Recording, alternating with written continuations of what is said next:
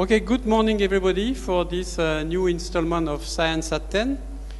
Today we have Rachel who is going to talk to us about a very burning topic, which is in fact fire in the Amazon and more largely fire in the humid tropic forests. And she's going to present the case of the Amazon where in fact there is an increase of fire because of changing climate conditions, because of human activity.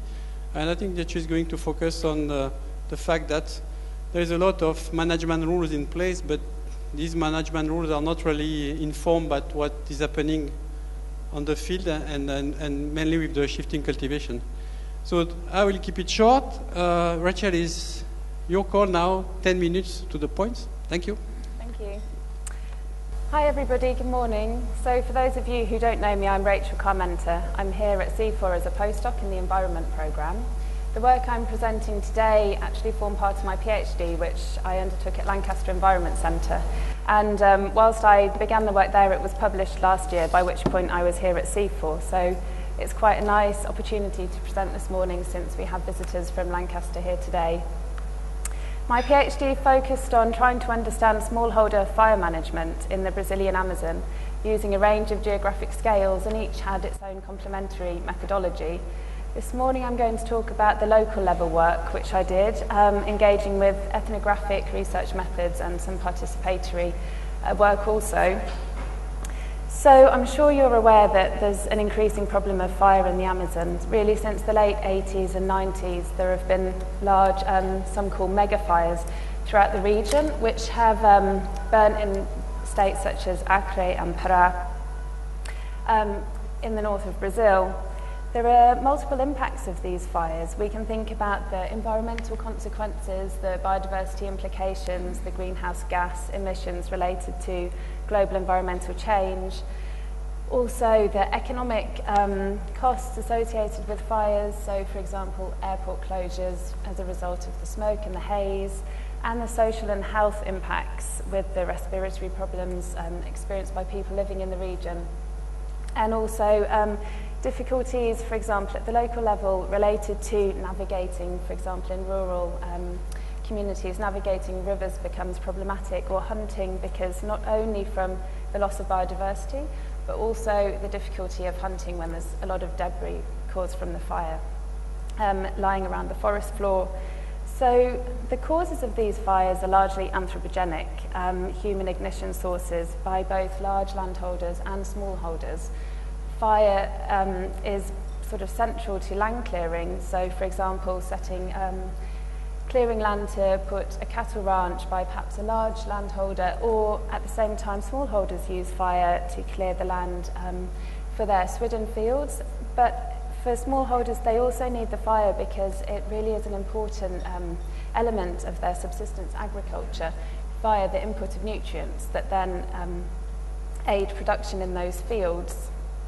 So the smallholders are at the same time really part of the anti-fire sort of rhetoric that you find in the media and also in a lot of the literature, because their agricultural practices are perceived as relatively backwards, and they're really sort of linked then to this anti-fire campaign almost. And so whilst the different management interventions and policy prescriptions in place aren't only aimed at smallholders but all fire users, really they do sort of come into the line of fire, if you like, when you think about these different policy prescriptions. So at the same time, these management solutions don't really appear to be working because fire does continue to increase throughout the Amazon, and so it seemed like a timely piece of work to be done to really try to understand, well, what's happening, why is there this gap between policy and practice? And so that's what we were trying to do with this piece of work.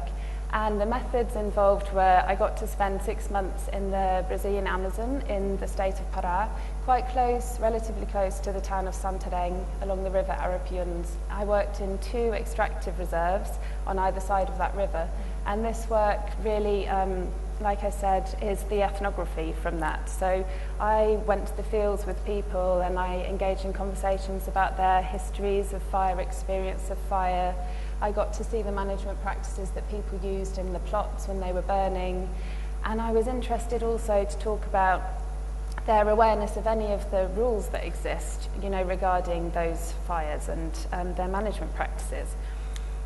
That then was complemented when I got back to the UK with a review of the different policy and management interventions and the rules dictated there that smallholders and other fire users should adhere to when they're burning if they want to have a legal burn.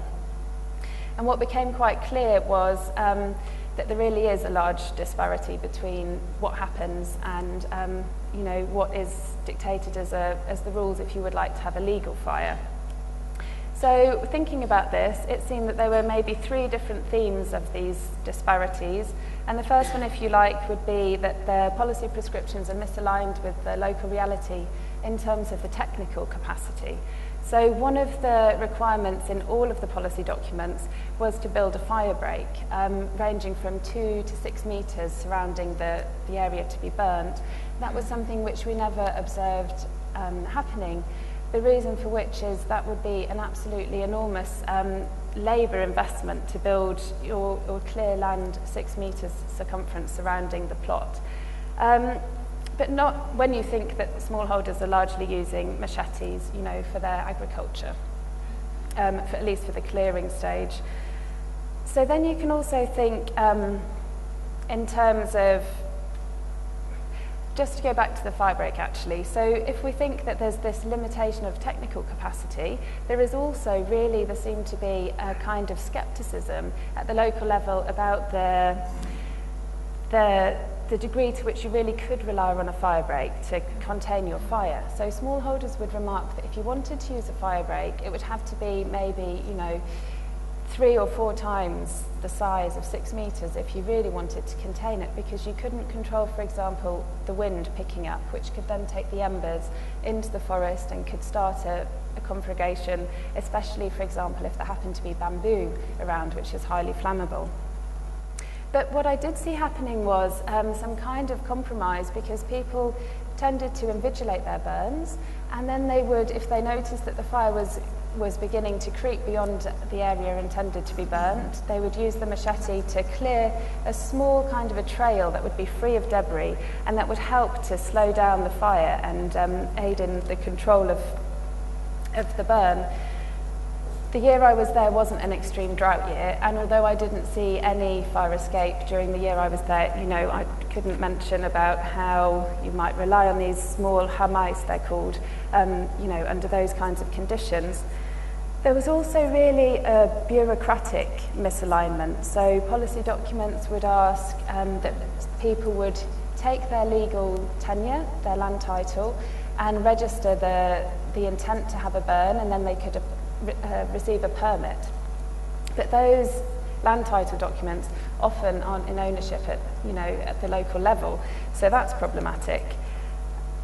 Also, there was a series of rules which sort of compromise the local requirement for a good burn. So at the local level, what would be a good burn is a good strong fire that would really rid the patch of almost all of the debris ready for planting. And to do that, you need to burn in the hot, dry conditions with some wind, because the wind helps to carry the flames. Whereas in the policy rules, what's required is that people will burn in the morning because it's a damp, and to avoid any wind, so to make the fire safer and more controlled. And you found that just, that didn't happen, for the fact that people needed to prioritise having a successful burn, and also reducing the likelihood of needing to have a second burn, which is more labour investment. In what people would, if the burn wasn't too strong and successful, people would gather the remaining vegetation into a pile and burn that, which is additional investment in terms of time and labour. So again, though, you did see some kind of compromise at the local level. Although smallholders weren't aware that they were somehow meeting some of the requirements, what they tended to do in their practices would be to set a fire on each side of the plot, thereby creating backburns, which helps to control the fire, and also burning against the wind, which is one of the requirements. So there was a kind of somehow a compromise being made, although a huge disparity between rules and practice. There were also a series of rules which seemed to be culturally inappropriate.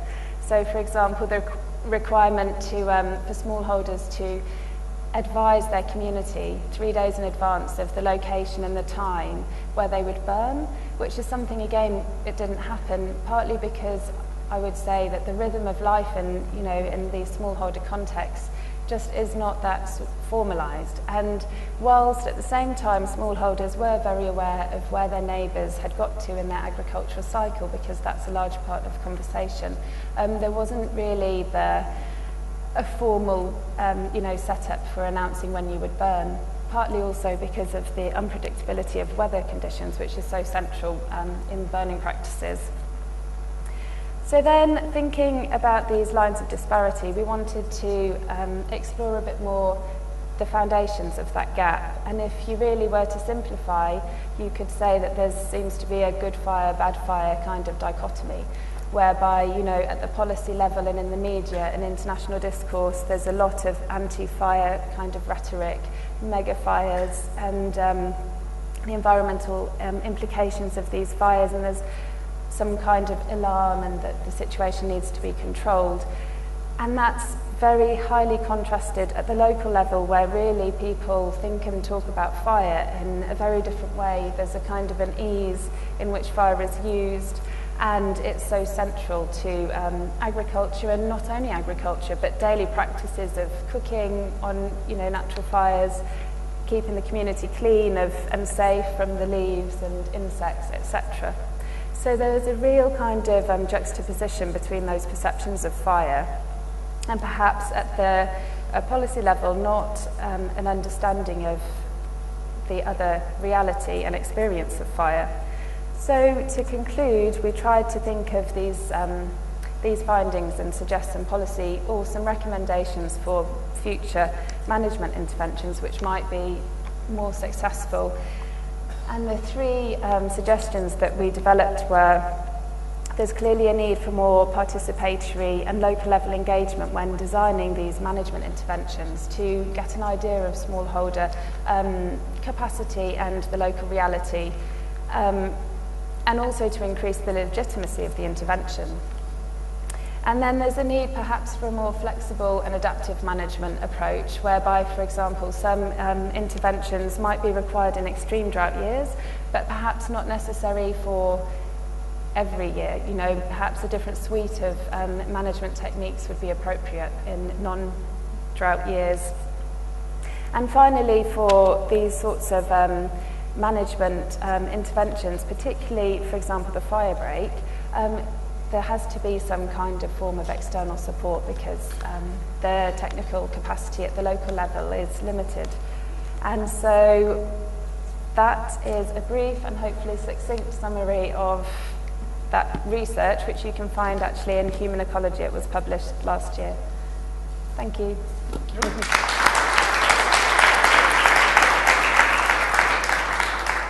Okay, now the floor is yours for your question.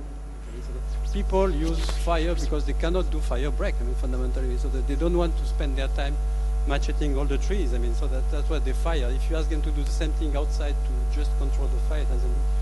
But I'm just coming from Zambia, and then I've seen some image of village where you have something like 1.2 people per kilometer square, and on the Lancet image, 28% of the image is fire scars.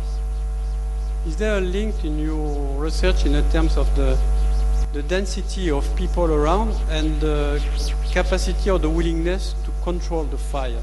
So that if there is only the bush behind your field, you burn, and that's the bush burning. If it's your neighbor just behind your field, will you control your fire better? I did try to get information around that kind of shows at the decision-making level, and it seemed to be that people prioritise mostly their own assets, so house and crops, but also there was a kind of community cohesion, and so people tended to try to protect the crops and the houses of community members. But at the same time, it was never very clear if there was an escape fire, blame tended to be kind of thrown around, and it was always someone from a different community, you know, it was never someone from your own. So it was quite interesting to talk about those sorts of, you know, rationales for investing actually in the fire break. Another thing that people wanted to protect was NTFP. So if, for example, there's a Brazil nut tree or some other valuable source of non-timber products, people tended to increase their management, but never to the point of actually making an enormous fire break. No, thank you. I thought that was a wonderfully argued, a wonderfully well-made argument about some of the issues. One of the things I'd like to say is, first of all, the fact that it seemed to me that in many places fire is just completely forbidden. The fact that there were already some kind of guidelines how to use fire better already is a step up from the usual kinds of policies, which I think are just completely unrealistic, that just forbid it totally and therefore, just absolutely don't work. Otherwise, I'd just like to ask you, as you know, we've been working a lot on migration, and you're one of the people who's been working on migration. And I know that in the Western Amazon, a few of the people we've been working with have shown that the more people who go into the city, the more fire there is, the more escaped fires there are. The fewer people are out there in the countryside, sort of the more fire. Could you, and urbanization and migration seems to be a continuing issue here. So could you comment on that? And I'd like to make one other comment before I sort of give up this. So that was one of my questions. Another question is, one of the problems that we really saw in the Western Amazon was the fact that there was a real mix of uses. So there were people managing pastures using fire, and there was also a mix of uses and a mix of types of ownership and management. So there were absentee landlords, there were people who were doing pastures rather than agricultural fields per se, and then there were the shifting cultivators, and each of them had sort of different issues involved, and we found that it was partly that mix that also led to the problems with fire. Could you also comment on that? Well, taking that point first, where we were working in those extractive reserves, there's really, the land use is more or less Swidden. There is not cattle or, I know in other reserves, like in Accra and Chicamenders, now there's more cattle there, but in these reserves it's really just shifting cultivation. So I didn't really observe those sorts of dynamics that you're mentioning, although Miguel was talking to me yesterday about the need to kind of have someone back in the field because of so many people having plots but actually living in the towns. We didn't really observe that in this research site. And related to your first question, which was, could you briefly remind me? Migrating. Fewer people, more problematic fires. I suppose I do remember going to some plots which were not abandoned, but the owners had moved to Santarém and they hadn't been back for some months. And people, the people who I was walking past with were kind of saying that at some point that land will have to be returned to the community and someone else can have ownership of there because it's not managed, and the fact that it's not managed means it's slightly more, susceptible, I guess, to not being, for somebody not bothering to take certain precautions if burning close by. But I mean, again, there was really quite limited, I suppose, migration from those communities to Santarém, so it's not something that I saw happening a lot.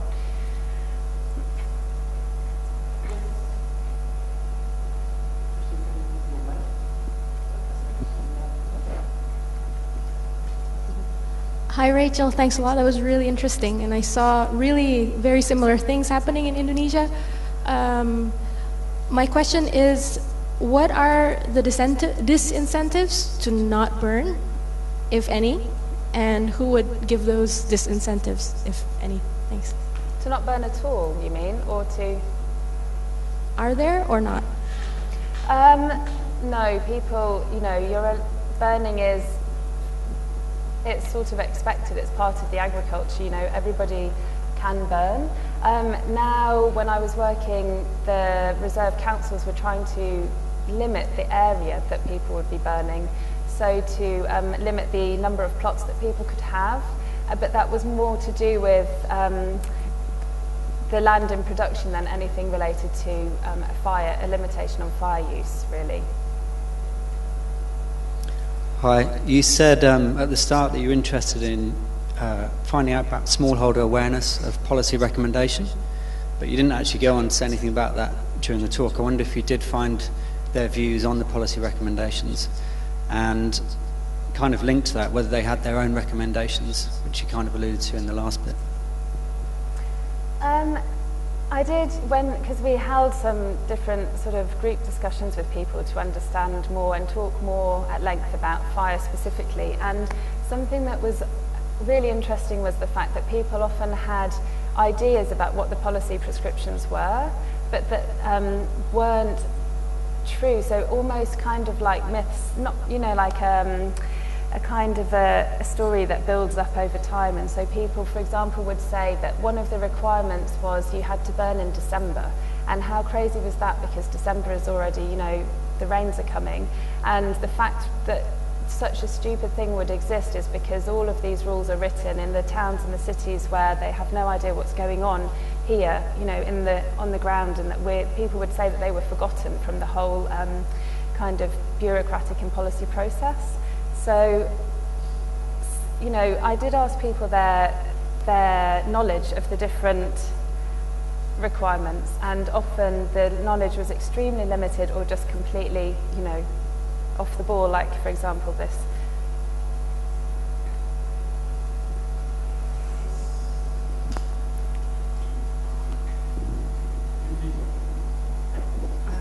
Thank you very much for the really interesting presentation. I just had a quick question.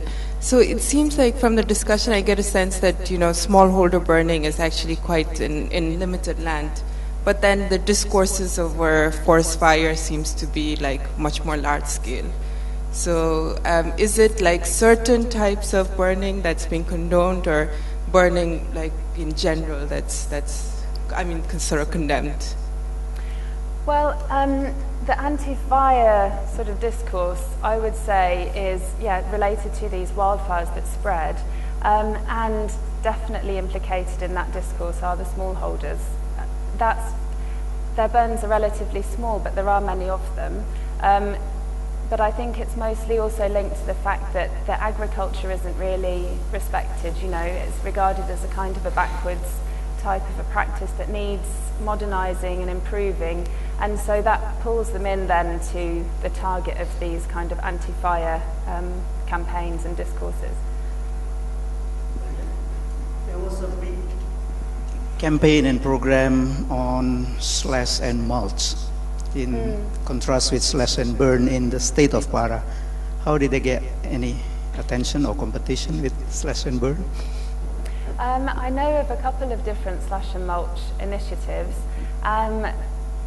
So far as I understand, they've had quite limited success, partly because of difficulties, you know, of trying to access these riverine, largely riverine communities, and delivering machinery required for the mulching procedure. But it is something that's still sort of on the horizon as a potential alternative to slash and burn or swidden.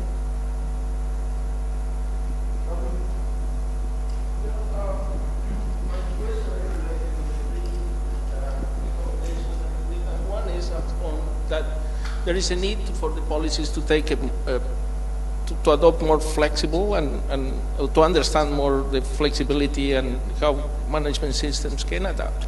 But I think that's what academics, they are calling for this, for policies to acknowledge the fact that they need to recognize the fact that there's a need for more flexibility and adaptation. But and that's the same when you think on land use, fires, and forest management. But how do you see what are the main obstacles for this to happen? Because anyway, the main policy discourses are going against these perspectives. So, and is there some scope for reconciling these different policy discourses and perspectives? So, I was finding it difficult to hear the last part of what you said, but basically to what sorts of venues could be used to create these kinds of adaptive, flexible. Well, I suppose really there needs to be more forums for exchange, at least an exchange of understandings, I would say would be a starting point of that. From how I understand, there's really a complete disjunct between where the policy is formulated and where it's supposed to be having this uptake. So some of the more successful management interventions were at a lower level, involving NGOs and a few state representatives and community councils and different entities working in the region, and that there was a management intervention program designed via that kind of stakeholder engagement, which seemed to be the most realistic and engaging, and actually therefore have the largest kind of uptake in the area. Thank you.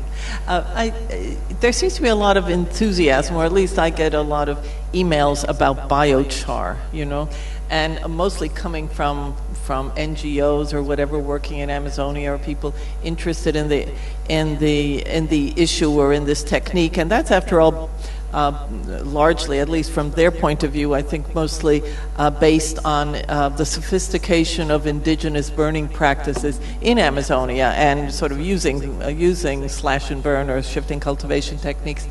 Is this at all sort of redeeming the view of shifting cultivation in Amazonia or in other areas, or what do you think is the future here?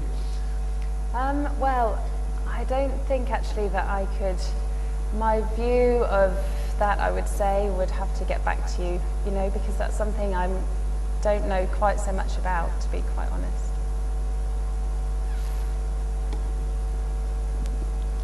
Okay, any other last burning question? We have 3 minutes left. No? Then we need to thank again... Pablo? No, you are moving. No. So we need to thank again Rachel and for the very nice presentation. And I guess this has been published as a paper in Human Ecology. So everybody can have an autograph part of the paper if they want. Thank you again, and see you for the next Science at 10.